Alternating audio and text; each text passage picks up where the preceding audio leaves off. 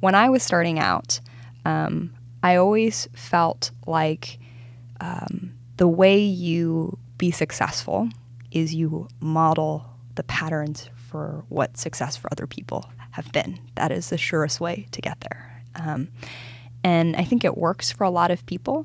But what I think I've come to realize is if you have a different picture of what that success is, or if you want to help people in a different way, then what you really just have to stay true to is your own personal picture of what that could be. Ignition sequence start.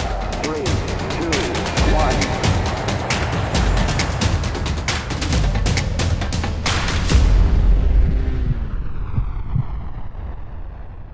Claire, how's it going? Life is good. Appreciate you coming on. Oh, you bet. So, founder of Know Your Team. Yes. Been at it for 6 years almost? Almost. Yeah, 5.5 years. Time. Oh my gosh, yeah. Cool. And is home San Francisco? Not really. Chicago? Yeah. Okay. Home is always a hard thing to place for I'm me. in the same boat. Whenever the people globe. are like, yeah, where are you from? I'm like, do you want the long answer? Do you want the short answer? So I was born in Georgia. I lived in Ohio, Washington, Minnesota, and spent the last 11 years in Chicago. And then just very recently moved to San Francisco. My family so that's lives there. recent. Awesome. What part? Literally, like the city. I used to live in the Mission. Lower Haight, like right on Buena Vista Cool. Park. Yeah. Yeah. Oh, that's really cool. And that's where your family lives. Yeah, right now. They're not from there. We're not from there, but they moved out there. So this is a funny story, a funny aside, I guess. My dad, he's spent his entire career in mechanical engineering, and he has a PhD in mechanical engineering and robotics, and decided he wanted to start a company and move into artificial intelligence. So he lived in Minnesota with my mom, but was like, this is not the place to start a company around AI, and so started teaching himself all sorts of, machine learning, et cetera, and now is the director of AI at this company in San Francisco. So they literally 3 years ago packed up all their stuff, moved to an apartment in San Francisco, like sold their house on the lake. Do you have brothers or sisters? And I have a younger brother who he works at Google, and and they were just like, oh, here we are, and we don't know anyone. And I love that. Obviously later in life, like that's so cool. I don't know if it's a weird thing to say that you're proud of your parents, but I'm proud of them. Inspired by them? Totally. I'm inspired. Just like it's just so cool to know that like so rad. they like reset. Exactly. Like it's never too late. Like whatever dream you have, whatever you want to build, just to do it. Age is not is I love what, but a number. So and it's cool that your brother's at Google and you're gonna be there. So it's like the family can. It's a whole family thing. That's really. Neat. I was really reluctant though. I'm not gonna lie to move out there. Yeah. And we'll get into this. The company that I run, it's a little weird, especially by sort of your typical tech industry standards. And I wanted to ask you about. I know that it was kind of spun out from 37 Signals, aka Basecamp. Yes. So Jason and DHH, who a lot of my audience are familiar with. Cool.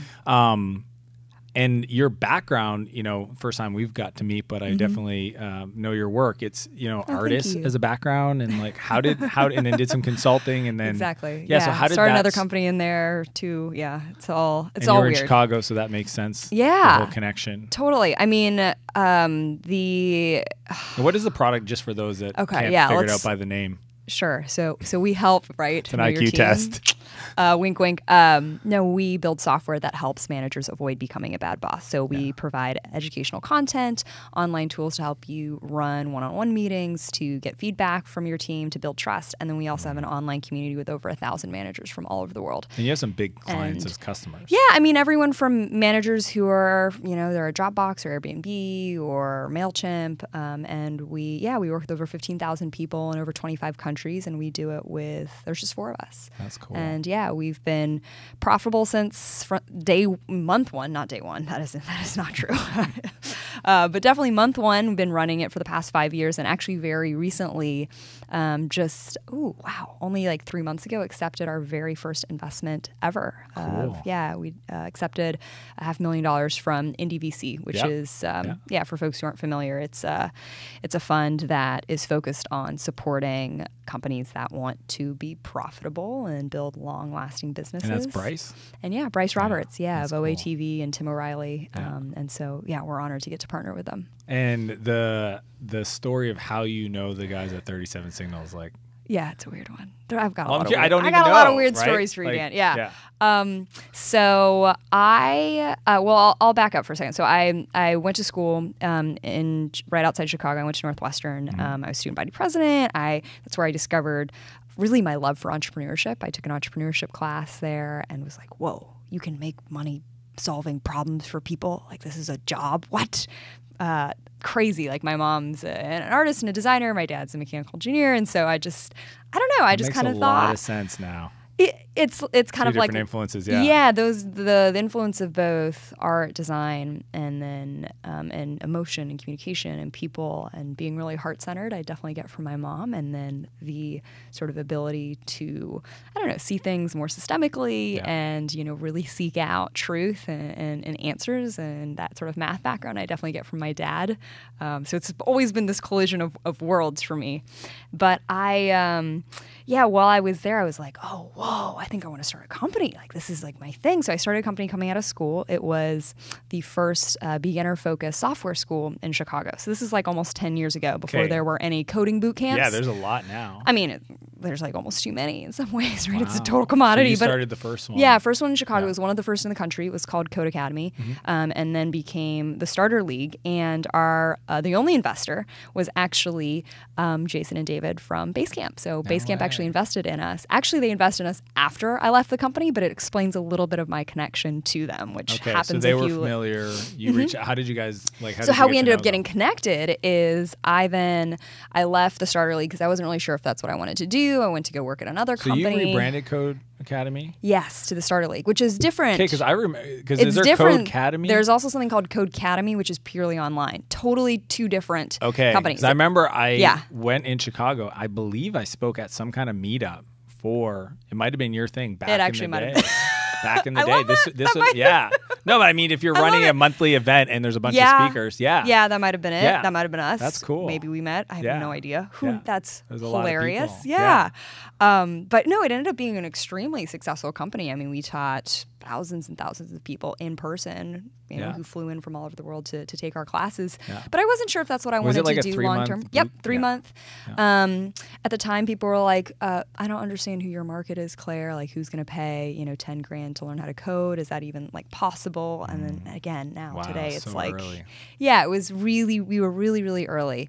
And learned a lot, but I was so young. I was like 21, 22, and I just wasn't sure if that's what I wanted to do for, I don't know, just is that the problem you want to invest your time on? Exactly, and really, really go deep on. And so I ended up working at another early stage startup, and I did a little bit of everything for them. They were a really small company, so everything from marketing to sales to operations. And when I was there, Dan, I hated my job. And the reason I hated my job was because I had a terrible boss. So this is actually very much the inspiration for me, even to this day, of why I feel like the problem of helping people become better leaders is possibly one of the most high leverage sort of things to solve for in our world, because it affected my happiness as an employee at the time so deeply. Well, I know there's a quote, I don't know who said it, I should probably give it attribution, but it's like, people don't quit companies, they quit bosses. Exactly, right? I mean, and there's countless of statistics, whether it's Gallup or other polls that have seen that. But I'd studied learning and organizational change when I was in school, and so like I'd known, okay, this is. And do you think this boss did he know he was bad? Okay, so this is the thing, and this is what really got me. He had no idea. Wow. He's like one of those people who is a wonderful person, and you sit across from him at a coffee shop and he tells you your vision or his vision, and how he wants to invest in you and paints this picture, and you're like, oh yeah, this is great. And then you actually go into work and it's sort of his way or the highway, or not asking for feedback, or inconsistent, right? Or playing favorites. And it drove me crazy. And so I was like, wow, he has absolutely no idea. He actually thinks he's a good leader, right? And here's the other thing. It's not like this is a big company. This is like a 6-person startup. So can you imagine the magnitude of this problem and unawareness for leaders who are running even, 20-person teams or companies, let alone 60 or 600 or 6,000.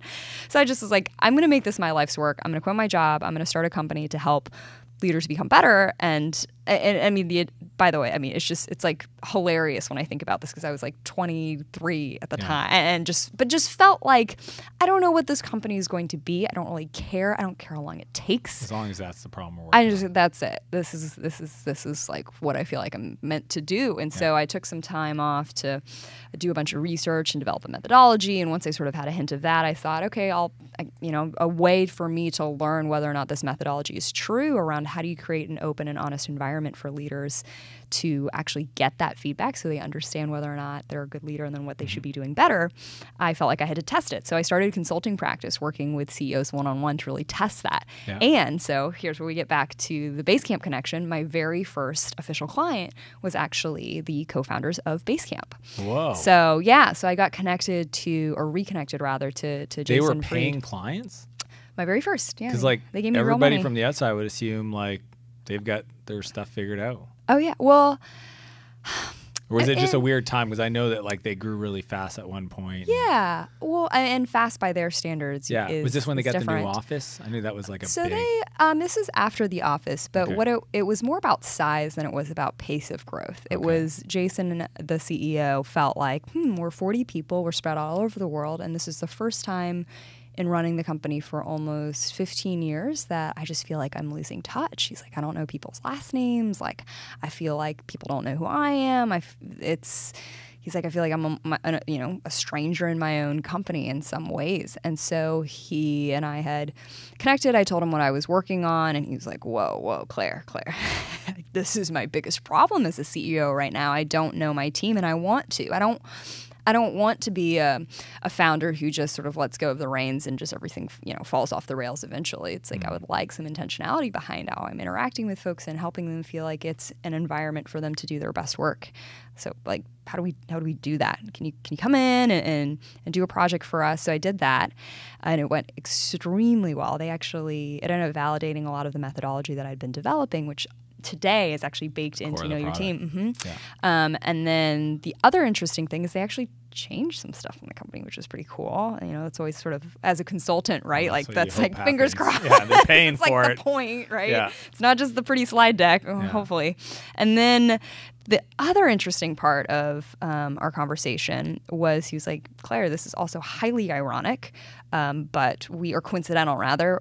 We happen to be building this software product on the side. It's like a prototype, and it's called Know Your Company, and it's a tool that helps CEOs like me get feedback, and I would love for you to take a look at it. And did they build this because Jason was in that problem space Precisely. Already? Yeah. Yes, you nailed it. Mm-hmm. Yeah, he's obviously there. He just built stuff for himself, right? Yeah. And it was kind of like this fun thing of like, I don't know if we'll just even ask a question. Yeah, he's like, I don't even know if we're gonna like open it up to the public or like I don't know what it's gonna be. Like actually originally what it was more of sort of an employee CRM more than anything and less of a feedback tool. And actually after a lot of conversation with him, it sort of started to move in that direction. Yeah.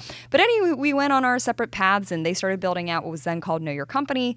I was actually building my own software product at the time myself. And I took like a job as a part-time hostess at a restaurant working nights and weekends, to like pay myself. And I'm trying to sell, consulting clients and I'm building this software product and I'm like running out of money and just like, I'm just like, is this the whole thing going to work? Right. That classic story of just trying to build the thing. And I'm getting to this point where I'm like, oh man, like I'd set aside about 10 months worth of savings when I started on this journey. And, I got paid from Basecamp.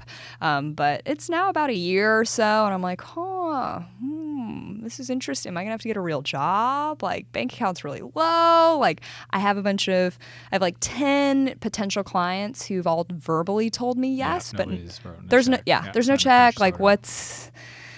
Oh God, like ooh. It's that like hot under the collar feeling. Totally. And it was right around that time. So this is the end of 2013. Jason reached back out to me and he said, Claire, I have this crazy idea I want to talk to you about. And we sat down and he proposed that they take Know Your Company at the time, which they actually by then had started selling it actually as a product and it had started getting traction. What year was this? End of 2013. Okay. Yep. And it started getting traction.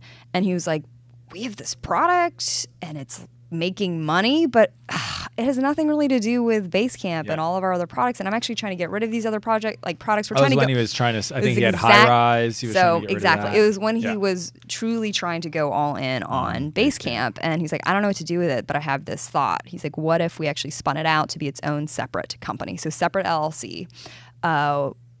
You become the CEO. We split equity 50-50. You don't get any team or anything, but you'll get the customers, you'll get the product. What do you think? And I was like...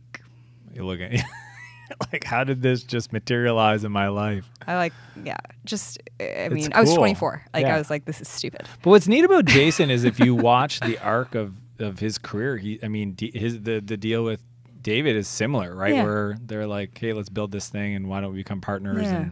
And he's done this with High Rise and a bunch of other. Yep. It's just really neat because I think a lot of founders sometimes feel like what they created this special thing, and I'm gonna raise capital and hire a GM and not really kind of be generous. Yes. And it sounds like he was extremely generous with the structure. Absolutely. I mean, I think I've learned so much from both him and David, but one of the things I appreciate most is he has an incredible ability to know what he wants and to stay true to what he wants, while at the same time being open to the fact that new information that could look like a lot of different things. Yeah. Like, why not? Yeah. Why not? Like, it's funny. Like, not a lot of companies, choose even the deal structure that we did. It was super simple. We split equity 50-50. And then actually the agreement was when we hit $1 million in cumulative revenue, that my share would get bumped up to 75 and theirs would actually get bumped to 25. And so that happened a few years ago.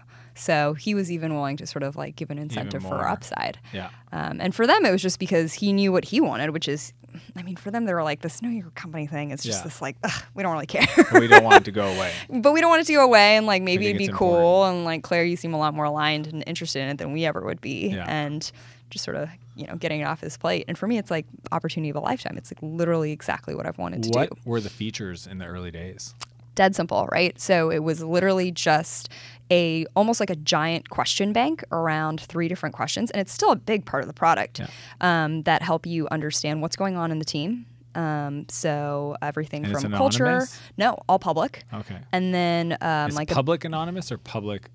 Public and within the no, there's no anonymity whatsoever. Okay. Yep. So you write it and people know you wrote it. Exactly. Okay. And then a series of questions that are called social questions that are around things like what was your first job, or would you ever get a tattoo, or do you have a tattoo, or how do you like your eggs? And then a rotating question around what are you working on. So the idea being that the 3 biggest things that most people don't know about in their company are what are people working on, how do you feel about the company, and just like, who are you? Who are you? And did you discover this doing your research?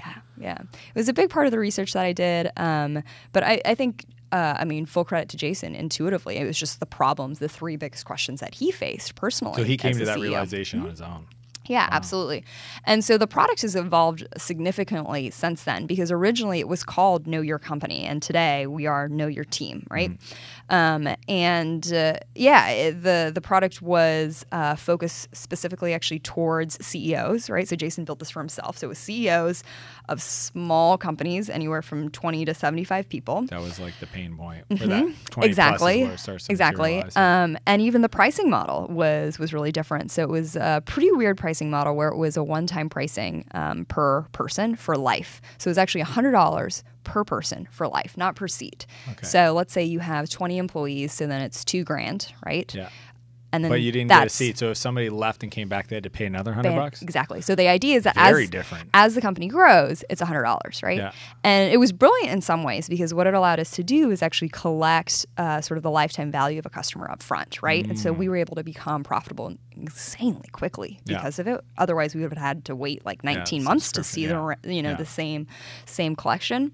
So it was really interesting from that standpoint. And then the other thing that was fascinating was the way it actually influenced behavior from the customer side. So because you are asking someone to pay upfront, right, and you're talking to the CEO directly in all of these conversations, this means that the energy that the person is going to put behind getting people on board, getting them to use it, Know Your Company was very much a program than it was just a feedback app. So we actually saw higher engagement, wonderful customer success actually because of the pricing model. So we stuck with that pricing model and with that very specific customer segment for a good few years. The sales model was also really interesting. So for the first about year and a half, the way we sold the product is the only way you could even see it. We didn't do a free trial. There were no screenshots of the product online for like over a year. And the only way that you could even try the product was you had to schedule a WebEx demo with me for 30 minutes. Wow. So I did, in the first almost 2 years, over 500 demos and calls with CEOs about the product. It was all referral based? A lot of it was referral based, and then a lot of it was from content. So a lot of the writing and the speaking that I did. So another thing that we focused on in the first 2 years is I did just a ton of speaking. Yeah. So much more than I do now. I actually really cut back on the speaking that I do in the past few years. And the reason behind that is, when we're just starting out, like no one knows who we are. Yeah. And if the premise of our product is essentially selling an expertise, well, like what's the expertise if we don't know? Like we don't know who Claire is, right? So speaking was a wonderful way to establish credibility. It was also a great way to sort of test messages and understand what the real pains that people were feeling. And then because we knew that we had a really very sort of tight, narrow target segment, that we could actually go to the conferences where we knew exactly where the CEOs were going to be. What have you learned about making events? Because a lot of people ask, like, how do you make them productive, right? Because, you see some founders, they're always speaking. It's like, when do you actually get any work done? You don't. Like, did you just get better at choosing the ones where you knew you had a high percentage of and I clients? think the first thing is to define for oneself like what that productivity actually means. So productivity in the sense of leads, does it mean actually closing deals? Does it mean influence and credibility? So in the beginning for me, it wasn't necessarily closing deals. It was actually reach and credibility. And so it was about audience size. It was about shares. It was about, we did a lot of sponsorships and partnerships. And then over time, we could see how that translated into actual revenue. I think the way that I thought about it then was what's the likelihood that I'm actually going to have a real conversation with someone who can buy our product? Because if I know that if I talk to them, like we'll close them. Yeah. Like if I talk to them, like we'll get it. So if you can get on stage, you can kind of see a bunch of potential future conversations. Yeah. And what's interesting about that too is it doesn't necessarily mean even like a big conference, right? So what we actually ended up doing and what was a really fruitful partnership was I spoke at a series of small, intimate, exclusive, CEO-only sort of roundtable events or 3-day conferences. There's a wonderful agency focus speaker series event called Owner Camp where they have, you have to be an agency owner and, you do 3 or 4 days, right? And so you have this sort of cohort feel. So we did a lot of things like that ended up being wonderfully, mutually beneficial for everybody. And then here's the thing though, Dan, like, this stuff doesn't scale, right? Yeah. There's only one of me. It's good in the early days, yeah. Yeah, there's only one of me. And what we started realizing is obviously once you get to a certain point, you wanna get things out there a little bit more. And we started noticing, a lot of really interesting signs that pointed that we needed to start trying something different and transitioning the business in a way. Actually, a beautiful analogy that David, DHH, the other co-founder of Basecamp, he actually shared with me when we were talking this over during a board meeting, is he said, comedians, Claire, when they get their start, they go to the clubs. And they hone their lines, and they try different jokes, and and they get to talk with their audience a little bit more intimately. And you play the clubs for years, right? And then you get to a certain point where you feel like you really know what your lines are. It's like then you take your show to HBO, right? So there was a point in time Right, when you're ready to sort of go mass market. So this is probably about 2 or 3 years ago where we're like, yeah, no, it's time. Like enough WebEx demos. Like I've picked. Open it up. I mean, you can imagine from each of those conversations the amount of precision we were able to get about language and jobs to be done, and really understanding the mindset of what exactly are leaders who are struggling to get a hold of what their teams are thinking and feeling. What are they facing? And so, like, once we got that, we said, all right, let's switch this up, right? So we, opened it up to be self-sign up, and then I transitioned to doing a lot more writing, which is much more scalable and mass. I mean, but to an extent, some people would argue, well, Claire, that's not very scalable either, because we don't outsource any of our writing. I mean, we have hundreds and thousands of people who visit our blog and read our stuff. I mean, a big, a hit post will see, easily get 500,000 views and be shared on Business Insider and CNBC and, crazy coverage. And I'm the only person writing. We don't hire people to do it, and there's no ghostwriter. I don't have an editor. It's just me. And so to an extent, too, it's like at some point that's not necessarily scalable. But a little more scalable than speaking. Right. And the idea is shareable as well. It's a little harder to transfer, like, oh, she gave this great talk and these are the main points, and sharing that with no. Exactly. So that was a big shift that we made that started getting a lot of traction. But then we started noticing something really interesting about a year and a half ago, I would say, maybe 2 years ago, which is we saw sort of really insane traffic growth. So over a 10-month period, we actually saw our organic traffic increase by like 10x, just like crazy, or like zero paid. Okay. This is all organic traffic. Is it keywords that just started getting indexed? Yeah, exactly. From the writing that I was doing, and we're like, oh, this is great. Okay, that's well, it's great, but our sales are not 10x. Conversion here. This is interesting. Like, one part of the equation is not fitting with the narrative. Like, what's going on? Like, at first we were like, is this a fluke in the data? And we're like, no, this is weird. Like, sales are flat. And we said, what's up? So we took a closer look, and what we realized is that the people who are reading our blog posts and visiting our marketing site were managers. They weren't CEOs between 25 to 75 employees. They weren't looking for a feedback tool. These were actually new managers in particular who were like starved for content about being a better manager. Exactly. How do I run my first one-on-one meeting? How do you set goals? What does it even mean to be a manager? How do you delegate? I have to run my first staff meeting next week. What do I put on that agenda? And we started doing some research and realizing actually the resources, let alone tools that are out there for the ideal customer profile. Yeah, it's just like when you think about how we learn anything in life, right? It's like, oh, there's a path, right? And you have like a sort of like a foundation of knowledge, and you practice it, and there's like sort of experts you can go to, or coaches. I call them frustration flows. Yeah, there's a path to get better, and leadership is this one area where no one's really figured it out. Like if you hire a new manager and you're like, okay, cool, I've never managed before, what do I do? People are like, read these books. And you read the books and you're like, okay, but reading the books and doing the thing are completely different. It's like asking someone to learn how to ride a bike by reading the book. That doesn't work, right? So you're like, oh, okay, well, you can go to business school, and you're like, that's really expensive, and time-consuming. Do you really learn?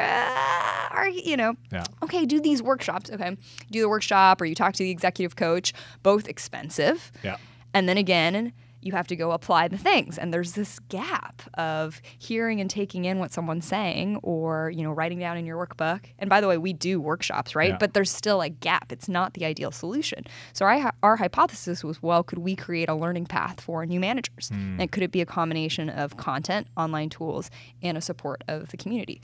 So we decided, as we look at what Know Your Company is, we almost have, we have the opposite problem that most startups have, which is, we have an audience, but we don't have the product. We have the wrong product, right? Our product right now is for CEOs and is for feedback, and our audience is huge, but it's managers. And for most startups, it's the inverse. It's like, I got this product, and I got to find people who are going to like it. So we're like, all right, well, I guess we got to get a new product. So we rebuilt the product. You rebuilt it? Yeah. All of last year. Really? Yeah. That a was lot the of rebrand. When did the rebrand? we launched it in December this past year. So it's been about 8 months. Yeah. And, we're a really small team. Like we're bootstrapped, right? At the time, we were just 2 people and we rebuilt the whole thing. So this is product features. This is marketing site. We changed the company name from Know Your Company, Know Your Team. We changed the billing system because we also thought, no, if you're a new manager, you're not. Doesn't make any sense for that price point.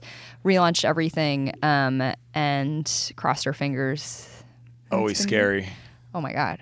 I mean, in hindsight, so far so good. It's been wonderful. Okay. Yeah, it's been wonderful. I mean, now you have a product aligned with the message of your marketing that you've been doing. So you have traffic. You can monetize the traffic. Exactly. And of course, with any sort of new thing, you're like pushing this big boulder up the hill, and then it like kind of slides back, and you're pushing it. And there's so many things. You're always your own worst critic. So I'm always just like, oh, there's all these things that we want to do. But the thing that I'm most just excited about is just the fact that the way that we are helping people is actually working. Like that's cool. That's the coolest. That's the reason why you do it. And in this space, I know there's tools like Office Vibes, 15.5, and a ton of others. It seems definitely like a category that's become more interesting. How do you guys kind of differentiate or position against that? Yeah, it's so good to ask that. I mean, especially in light of April's talk, who we just saw here at Business Software. Yeah. So the thing that most tools do is what most tools are good at, which is they give you features. So they say, use this for your one-on-one meetings, use this for setting your goals, use this for feedback. What they don't do is they don't give you the methodology. So that's the difference, is we actually give you content. We give you expert opinion, advice, recommendations. Does it show up in the tool? Yes, it's in the tool. Cool. So in context. Exactly, in context. And this isn't just like, Claire's experience consultant. No, this is actually based off all the data we've collected over the past 5 years with over 15,000 people. We run actually studies on specific subject areas. So for example, for one-on-one meetings, we actually have a guide in Know Your Team that you can read that's data pulled from over 2,000 people that'll tell you that the most common frequency for people for running one-on-ones is actually weekly, which surprises a lot of people. It's pretty often. Yeah. The most common duration is anywhere between 30 minutes to an hour. It'll tell you that over 80% of managers find having one-on-one meetings to be very effective. It'll tell you that employees actually see that effectiveness is about 16 percentage points less, meaning there's a huge gap between how effective an employee versus their manager thinks one-on-ones are, right? So it's sort of like the whole idea is you can't actually change behavior unless you give people reason, context to do so. And so if these tools in Office 5 or 15.5, which are excellent, right? Doing what they do. Yeah, and doing what they do, that's great. But if you actually want to help a new manager create good habits, become better, and not just turn on a tool and they have to like force themselves every week to do it, and answer stuff. Rather than actually understanding how this is valuable, a way to integrate it into their day-to-day process, and then understanding, in addition to just doing the one-on-one every week, I should actually prepare for that, right? Right? I mean, it's crazy the number of managers, the majority of managers don't prepare for their one-on-one meetings at all. Most managers don't do one-on-one meetings. Oh, there we go. Right, exactly. Yeah. Let alone doing the one-on-ones, right? We're already making a big assumption here that they're doing them. But it's... and would you argue that meeting is probably the most effective tool a manager has to align their team's productivity and provide the space for feedback to improve? Yes, it's definitely the highest leverage, in-person time that you can have with your direct report. I mean, just for context in software, Andy Grove wrote about it in High Put Output Management. Jason Lemkin said he would fire managers that didn't do it. Ben Horowitz talked about it in his book. One-on-ones are non-negotiables. Yes. Especially in my world, high-growth SaaS companies. It's a must. It is a must. So the product started off as kind of like a really neat way to know your team at scale, right? The context of their world, their life, what are they working on? And then it's evolved. What does it look like today? Yeah. So today, what it looks like is really having that entire ecosystem, right, to become a better manager. So we have these educational guides that are all online. And you also, when you add your team, your employees get a version 2. And so you can actually read guides that I've written based off all of this research on how to build trust in your team. So what are the most effective ways to build trust? What does that look like? How do you integrate that into your one-on-one meetings? What questions should you ask? What activities should you do? So there's a whole guide on that. We give you guides on one-on-one meetings, on quarterly offsites or team offsites or anything like that? Oh, yeah, all of that.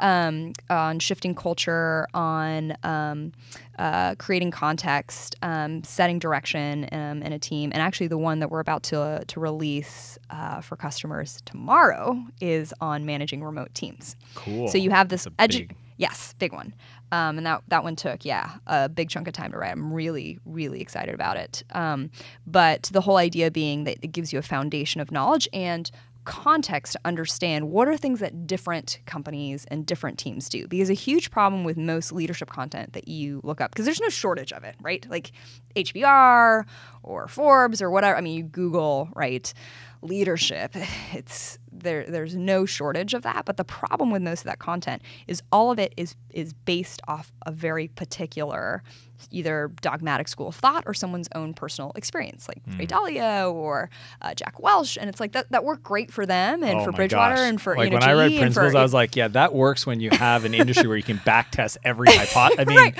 And I don't know another industry that's got that ability. Right. And it's always helpful to have those data points. But what makes leadership effective is actually understanding context. It's being able to see the broad range of what potential actions you could take and decisions you could make, and then being able to pick which ones and tailor that to exactly that specific person in the specific situation in the specific context. That's what the best leaders are able to do, is to filter that very quickly and to have a range, a broad range of that like knowledge bank of potential situations and outcomes. So that's what we try to give managers in a way that's not overwhelming, in a way that's really curated and backed by data. So that's what you get with the guides, right? And then the second step is, well, it's nice to learn stuff, but this is the problem with books, right? I'm not hating on books. I love books. But if you want to do something after you read the book, it's quite a bit of energy, right? And so that's where tools come in. So we have these online tools, these software tools that we've built where you can apply what you've learned. So for example, you read the Building Trust Guide, and then you can turn on our Icebreaker tool, which automatically helps onboard a new employee, ask 5 fun questions, helps to build trust. And because you've read the Building Guide or Building Trust Guide, you understand, this is actually helping to build effective trust, right? And affective trust is, different than cognitive trust, because it's all about creating social bond. And this social bond is important because it's going to have people create, greater loyalty. People, we understand that that's going to help, retention. It's not just like, I'm turning on this, asking just like fun questions because it's fun. It's like, no, it's like creating that pathway for someone to actually change their behavior over a long term, right? So there's the one-on-ones tool that people can, use, and then based off the guide, they understand how to use it better. We have stuff on culture questions to ask to get feedback, heartbeat questions so people are on the same page.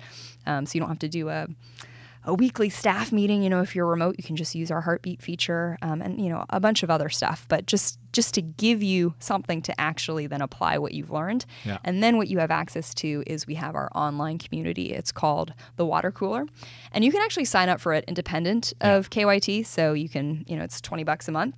But what's really nice is if you do subscribe to Know Your Team. That methodology. Yeah, it's all a part of all the research we've done to just help you stay more accountable. So you have thousands of managers who you can talk to and have threads about. Hey, I'm running into this issue. Oh my God, I learn stuff all the time. It's just the challenge as managers. I just feel like, especially with like these tools, it makes so many things public, like Slack. It's all of a sudden like they're like, somebody said this. How do I respond? What am I responsible for?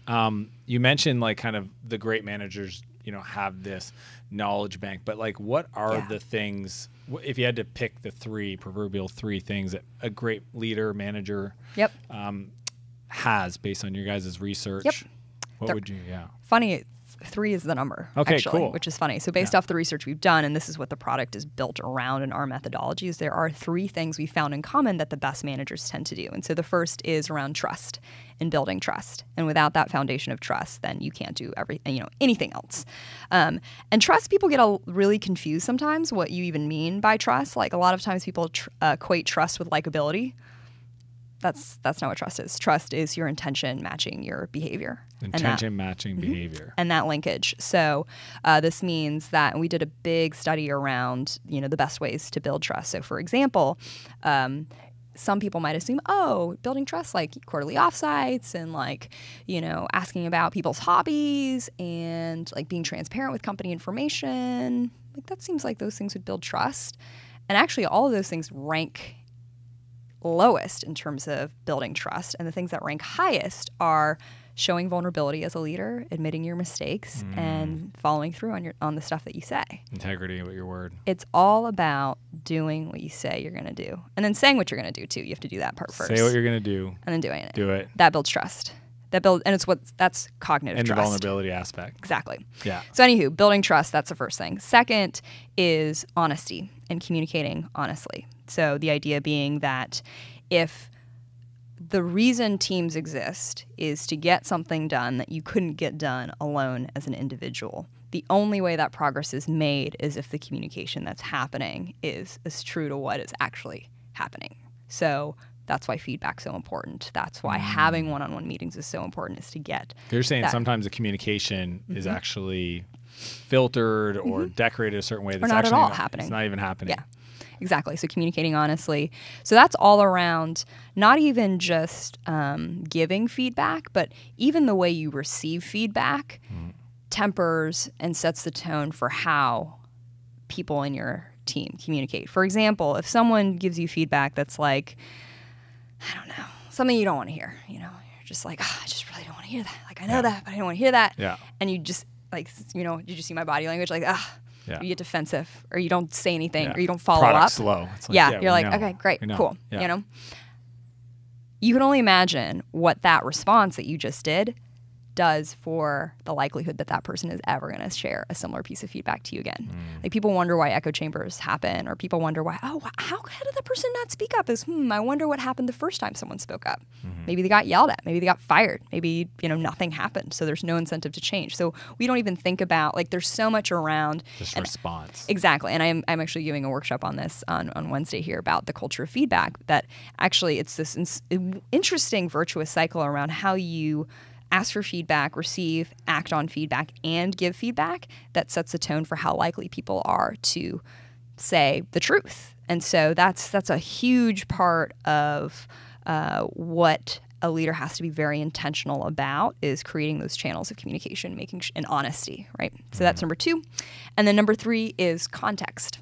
So people need to know why they're doing stuff and where they're going and what they're doing. That's right. It seems obvious, but it's so hard to do in practice, because as leaders, we just assume people know. It's in here. Yeah. It's in here. We've been doing it. We've been telling you. I told you last quarter. I just said it yesterday. Like, isn't it obvious? And it's amazing how many times we have leaders come to us who say, my team has no idea what we're working on, or my company has no idea. Like, people maybe in this group does, but they don't understand how it rolls up to the bigger picture.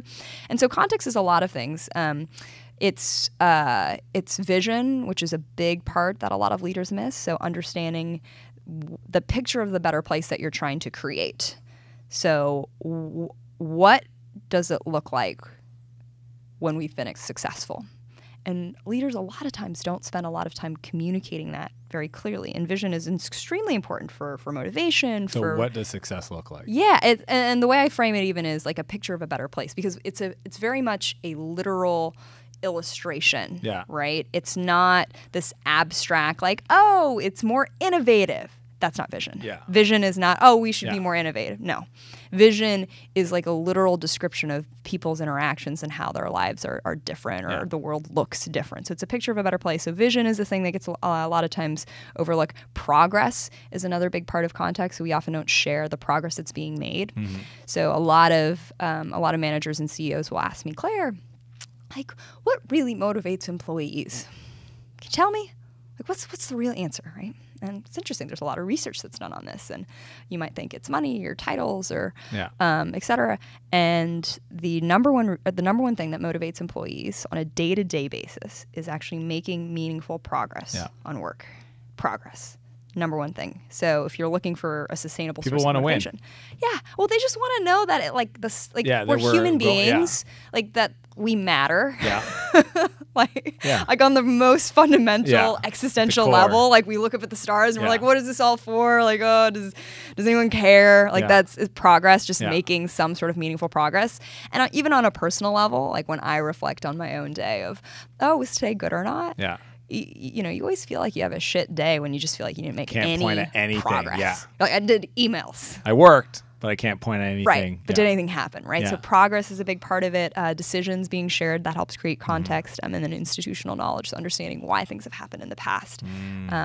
So those are the three sort of buckets of sort of functional skills. Yeah.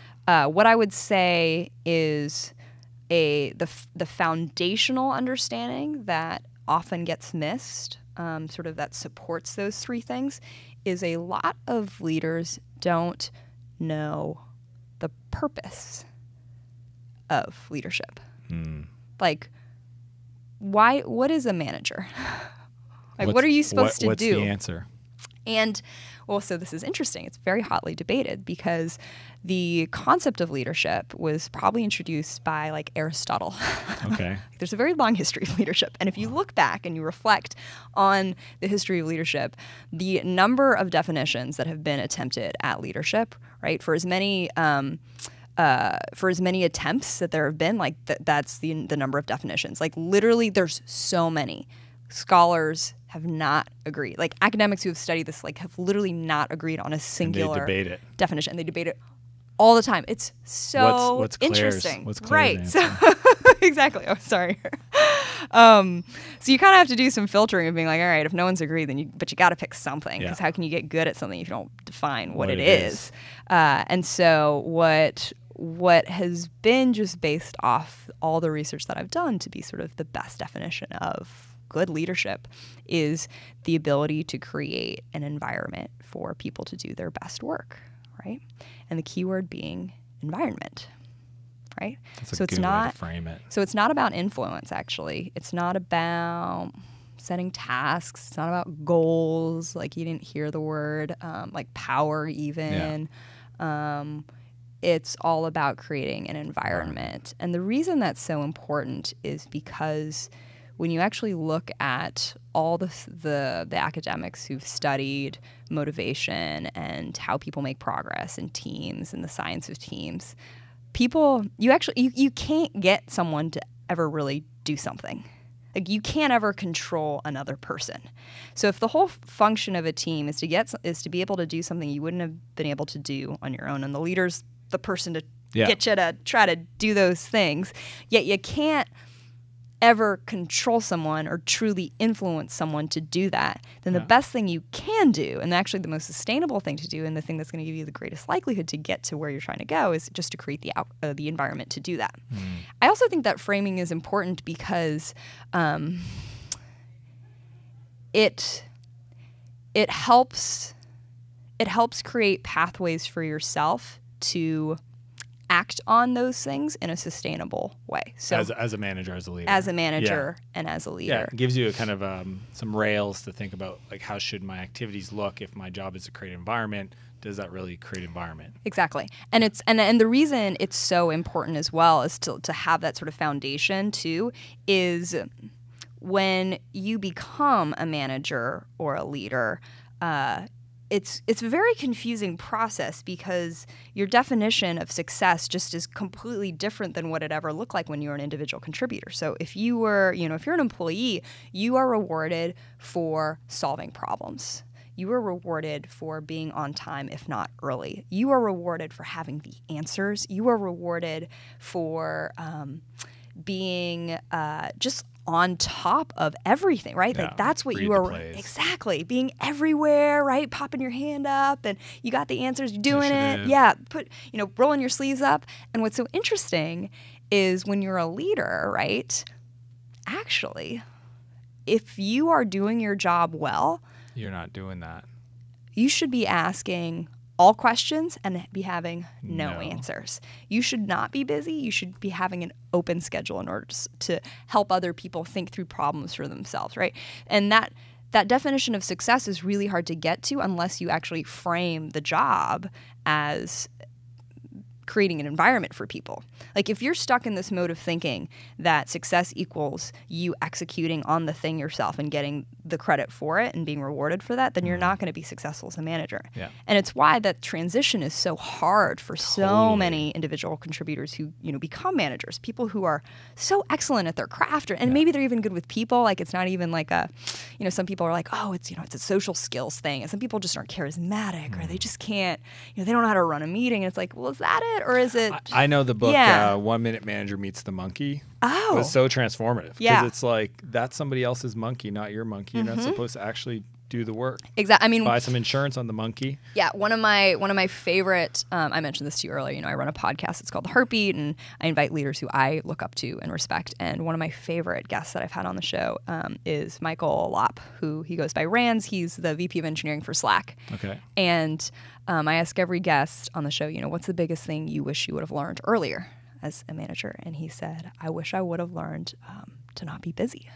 And he's like, we as As his people, engineer, he probably was just you always think, busy. yeah, it's like when you're busy, you feel like you're doing a good job. You're knocking things out. You're saving the day. We live in a society where we're sort of rewarded for being busy. that. Yeah. Yeah. And he was like, when you're busy, you actually can't do your job as a manager, because if your job is, and I'm inserting my own framework here, right? Creating an environment. You can't create that environment if you're the one answering support tickets or talking to the client Writing or code. fixing bugs. Exactly.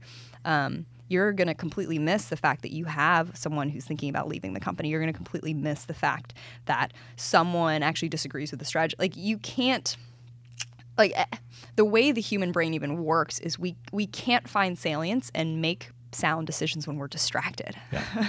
And being busy means being distracted. It's fine. I mean, being busy is great if you're executing, right? And you're Yeah. doing the things. But that's not what being a manager is about. It's not about doing the things. As you kind of look at your journey last 5-6 years, Yeah. Who did you need to become to be CEO? Oh my God, right? Yeah.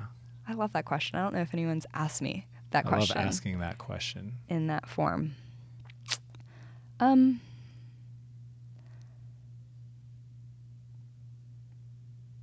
think I needed to become more myself, which is, and I don't know, it's like I feel like if I ever rewatch this back, I'm going to be like, oh God, that sounded so cheesy, Claire. Can you retake that? But I guess what I mean by that is I think, I'll speak for myself. When I was starting out, I always felt like the way you be successful is you model the patterns for what success for other people have been. That is the surest way to get there. And I think it works for a lot of people. But what I think I've come to realize is if you have a different picture of what that success is, or if you want to help people in a different way, then what you really just have to stay true to is your own personal picture of what that could be. And so I think the more that I lean into my vision for how I want to help people, the more that I listen to the what people are actually needing versus thinking, oh, I see this entrepreneur who's doing this, or I see this company that's doing this, or this is a popular thing to do. The more kind of measurable success we see, whether that's customers or growth or, hiring certain people or exposure, et cetera. And I think it's,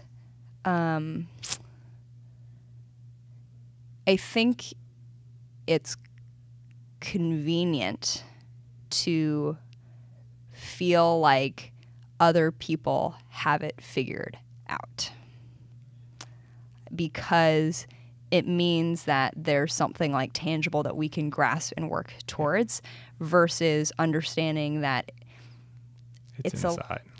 It's inside. Like, all the answers you kind of have, you already know.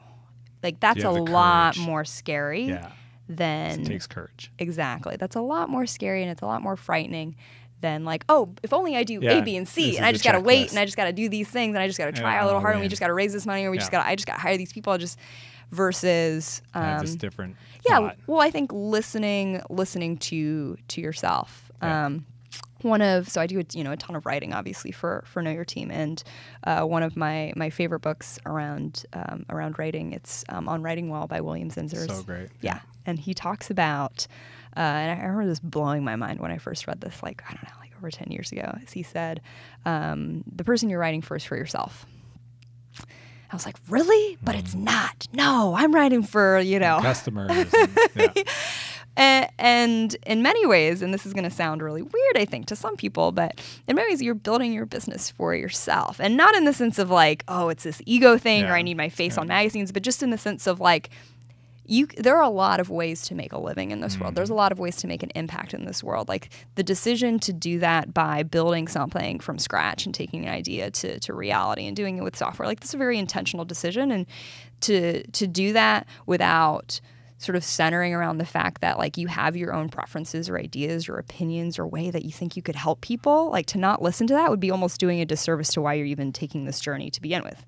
Because if you want to make a bunch of money, there's a lot of easier ways. If you want to help a lot of people, there are other ways to do that too. And I'm not trying to like put entrepreneurship like on this pedestal. It just means like you're doing this because it's you. Like, there's something about you're doing it for you, and not in a selfish sense, but just in a like, let's get real. Like, this is it's a scary thing to be comfortable with. And so I think the more that I've listened to myself, the more I just try to be more of me. You do you. Yeah. That's so awesome. Claire, thanks so much for coming on. Thank you so much for having me, Dan. Amazing conversation. I appreciate it. Cheers. Thanks for watching this episode of Escape Velocity. Be sure to like and subscribe and leave a comment with your biggest insight from our conversation. Be sure to check out the next episode.